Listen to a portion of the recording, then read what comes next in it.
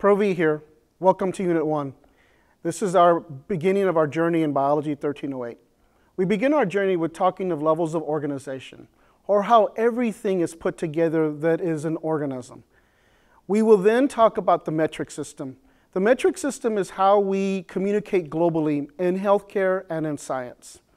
We will then take a look at atoms and elements and how they come together and bond to form molecules.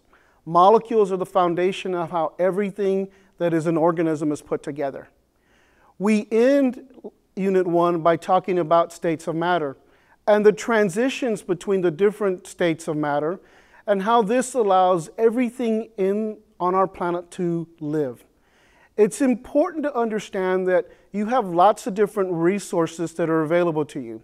You have guided notes, you have objectives, and you have the modules. Please use all of these and any tutoring and any help you can get from other classmates in order to continue to learn about what we're teaching. So remember, the information in this particular unit is important for all the future units that come. So let's master this together. If you need our help, let us know. Good luck.